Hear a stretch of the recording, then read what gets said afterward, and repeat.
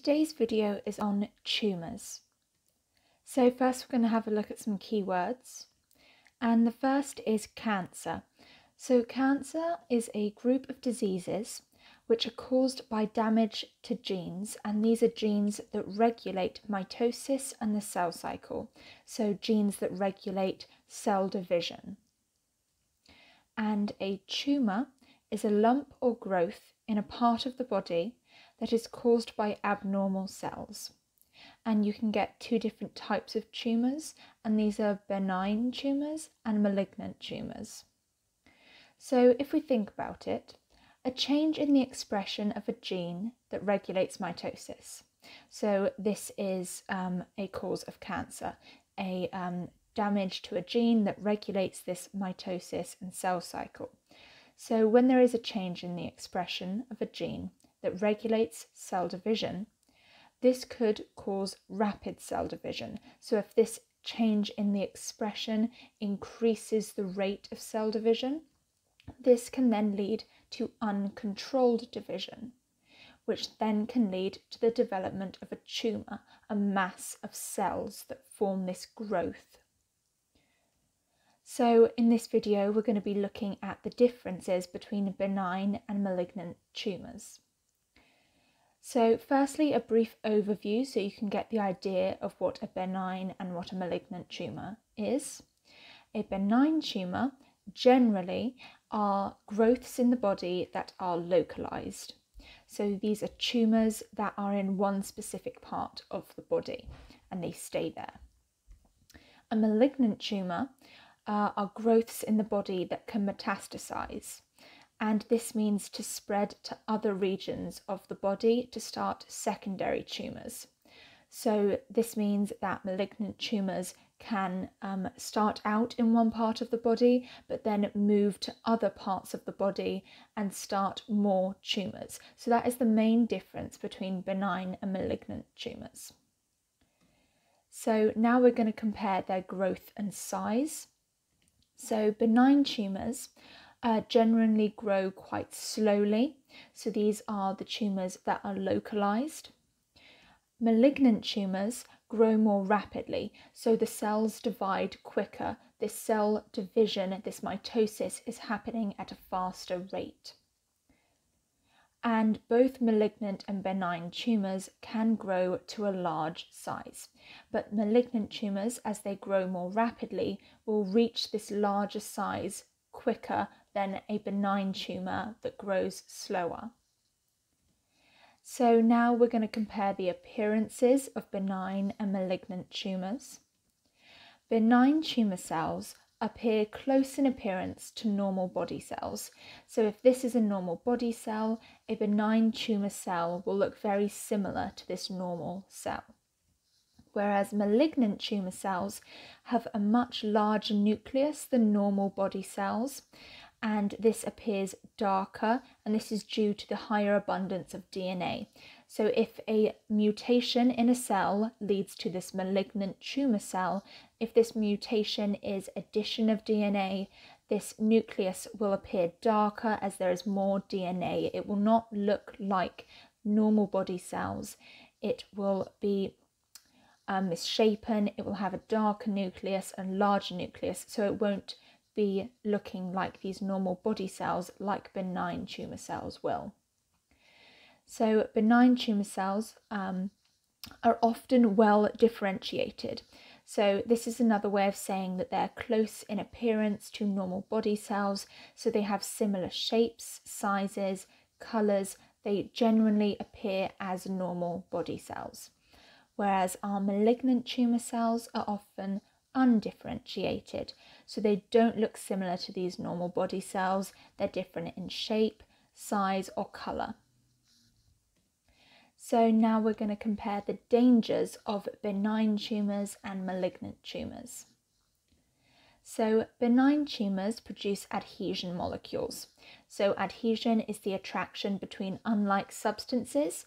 So as benign tumour cells produce these adhesion molecules, this allows these molecules to stick together. So the tumour cells are able to clump and remain in one tissue. So this is a primary tumour. So because of these adhesion cells sticking all of the cells and molecules together allows this benign tumour to only have this primary tumour. It is only remaining in this one tissue because none of the cells can separate to move elsewhere. They're remaining in this one space. They're stuck together. Whereas malignant tumour cells don't produce these adhesion molecules. So there are no adhesion molecules to stick all of the cells together, so they can spread to other body regions. They can metastasize. So as there's no adhesion molecules, some cells can break apart from the primary tumour. They can metastasize, they can spread to other regions of the body to start secondary tumours. And benign tumours are surrounded by capsules of dense tissue. So you can see here, this benign tumour is surrounded by this dense tissue capsule, and it's this that helps the benign tumour stay really compact in this one tissue. So the adhesion molecules allow these cells to remain stuck together, but it's this dense capsule that keeps it compact. So it's the adhesion molecules and the dense capsule that keeps this benign tumour localized in one space, so it doesn't spread to other parts of the body. Whereas malignant tumours aren't surrounded by this dense tissue. So as these malignant tumours don't have this capsule around them, they can grow finger-like projections into nearby tissue. So this helps them to metastasize, to spread to other body regions. They don't have these adhesion molecules that stick the cells together, and they don't have this dense tissue capsule to keep the tumour compact, so they can metastasize and move into other tissues. More on danger. So benign tumours are less life-threatening, but they can stop vital organs functioning. So even though these tumours are localised, they stay in one tissue. If this tissue that they stay in is a vital organ, this can be very detrimental to the functioning of this organ. So even though it only stays in one place, this can still be very dangerous. However, malignant tumours are more life-threatening, as the abnormal tissues of these tumours replace normal tissues. So because these malignant tumours grow very rapidly and the cells divide very quickly, there is this rapid growth and takeover. So these tumour tissues can replace the normal tissues in multiple parts of the body because it can metastasize.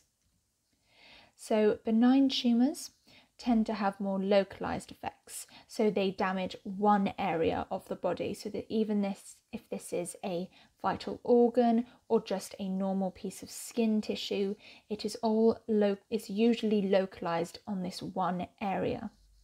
Whereas malignant tumours tend to have systematic effects, so this is damage to the body as a whole. So this could be weight loss, for example, because these malignant tumour cells can spread to different parts of the body. It has this entire effect on the whole body, whereas benign tumours are more localised. So what are the differences in treatment? So benign tumours are usually removed by surgery alone, and this is because these benign tumours are compact and localised. You can remove all of the tumour cells in one surgery, whereas malignant tumours usually need to be followed up by radiotherapy and or chemotherapy. And this is because even though you can remove one primary tumour in a surgery, you don't know whether this malignant tumour has metastasized to other parts of the body, so you don't know whether you have got all of the rapidly dividing cells that have this mutation. So, radiotherapy and chemotherapy are ways of killing rapidly dividing cells. So, this is ways of either using drugs or radiation to kill these tumor cells, because as they are dividing rapidly, these malignant tumor cells, they divide really quickly, and these either drugs or radiation target these rapidly dividing cells and kill them. So this is why with chemotherapy or radiotherapy, some people will lose their hair, and this is because the cells that produce this hair are also rapidly dividing, so they can also target healthy human cells as well. So benign tumours rarely occur after treatment. So after these benign tumours have been removed by surgery, because they were so compact and localized, it's more unlikely that any cells, any benign tumour cells would have been left in the tissues to restart this tumour. So they rarely reoccur after treatment because they are so compact, because they are so localized. Whereas malignant tumours more frequently reoccur after treatment, as some of the tumour cells can be missed. So this is because these malignant tumours metastasize, so they can go off into other parts of the body. So you never know whether you've taken out all of these malignant tumour cells, or whether there are some other ones that have metastasized which can restart secondary tumours, because they are not as compact or localized as benign. So now a quick summary of all of the differences of benign and malignant tumours. So benign tumours grow slowly, whereas malignant tumours grow rapidly. Both benign tumours and malignant tumours can grow to a large size, but just at different rates. Benign tumours look like normal body cells, whereas malignant tumours don't look like normal body cells. They either have a larger, darker nucleus, a more abnormal shape, a different colour, and so on. And benign tumours produce adhesion molecules, and this allows the cells to stick together to remain localised, so they don't spread off. Malignant tumours don't produce these adhesion molecules, so they don't stick together, these cells, so they can metastasize to other parts of the body, they can spread.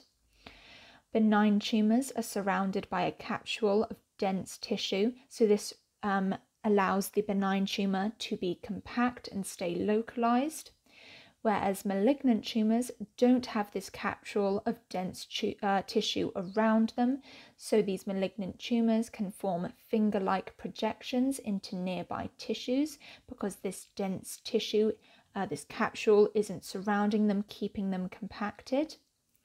Benign tumours tend to have localized effects because they are in one tissue of the body. They damage this one tissue but don't usually affect other parts of the body. Whereas malignant tumours usually have systematic effects. So because these malignant tumours can metastasize and spread to other parts of the body, they can have whole body effects and damage the body as a whole. Benign tumours can usually be removed by surgery alone, and this is because due to these adhesion molecules and due to this capsule of dense tissue, the cells can usually be taken out in one go, whereas malignant tumours usually need to be followed up by chemotherapy or radiotherapy, and this is because when they're taken out, you don't know whether all of the tumour cells have been taken because it's not as densely compacted and localised as a benign tumour. And benign tumours rarely reoccur after treatment because they are so compact and localised that you usually have taken out all of the tumour cells in a surgery, whereas malignant tumours more frequently reoccur after treatment because the cells may have metastasised to form secondary tumours in different parts of the body.